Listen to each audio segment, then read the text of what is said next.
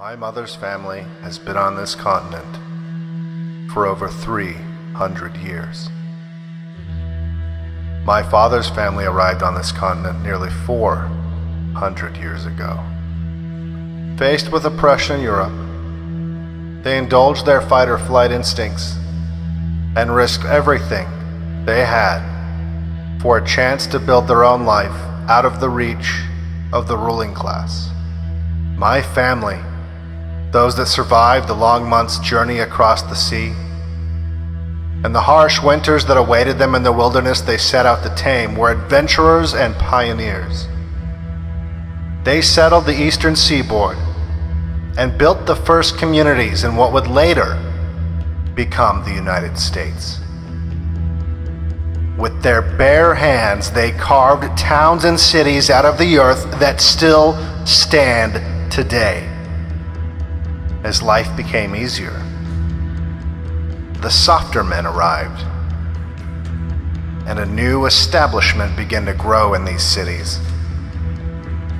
My family grew uneasy with the influence these velvet-gloved aristocrats had, and chose once more to venture into the wilderness to escape. Again they traveled west, sometimes on foot, for hundreds of miles through dangerous uncharted lands that claimed the lives of many of them. When I was a boy, my grandfather shared with me the journal of his great-great-grandfather, who was one of these men, a pioneer that had led settlers across the North American continent. It was startling to read how frequently and easily he recorded the death of a family member, including his own children, lost to disease or the elements or some combination of the two. Death was the price of freedom for many of these ancestors of mine, and they paid it without hesitation.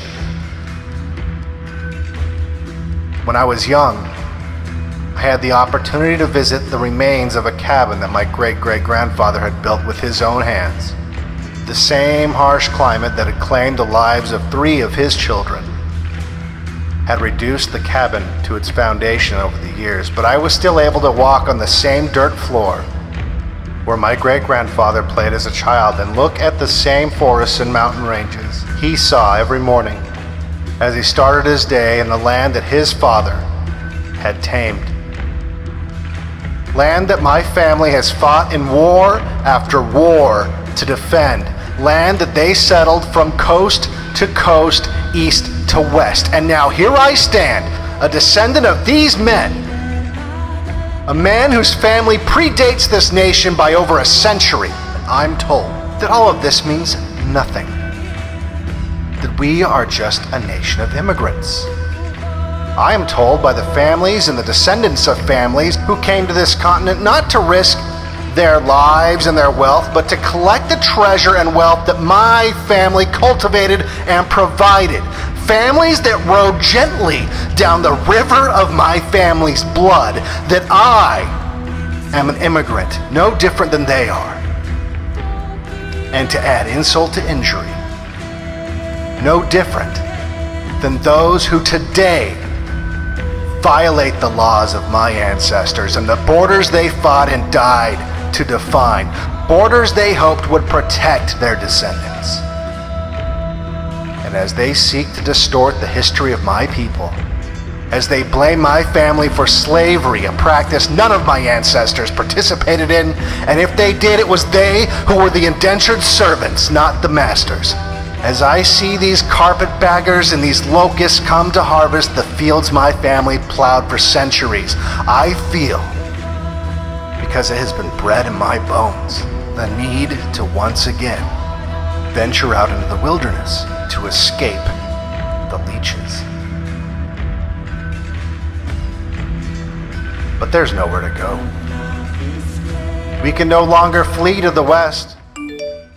We cannot act as our ancestors did by abandoning the cities we built to the parasites who have arrived, fleeing our communities and allowing them to feast upon the fruits of our labor while we search for new frontiers to tame and flee to preserve our freedom. we have been desperately looking for a solution to this growing feeling inside of us. The same feeling that drove our ancestors across the Atlantic and then across the continent. An anxiety that drives the wild animal within to risk self-harm, to escape imminent danger when the chances for survival begin to drop dangerously near zero. There is nowhere to go this time. And that anxiety you feel building up inside is the wild animal that drove your ancestors into the wilderness, slowly coming to the realization that it has become cornered.